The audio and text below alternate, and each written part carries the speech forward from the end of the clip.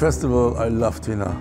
There's nobody in the world like Tina. That's an unbelievable woman. The most energetic woman I know and the most quiet woman I know. It's both in her. No? And we worked a lot together, and it was very easy to do outstanding pictures with her. And then she did an album called Foreign Affairs. And then we said, well, why don't you be on the Eiffel Tower for that? We went up on the Eiffel Tower, no tricks, no nothing, and she climbed in this thing, and we said, you know, we can try to put your heels after Tina.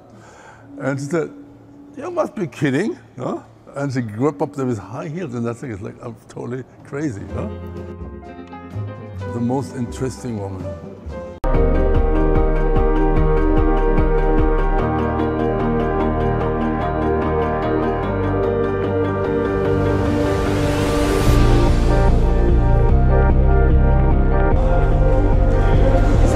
That's me. 30 years ago. Oh, wow. I think it is amazing. I think it's perfect for Peter's body of work. It is as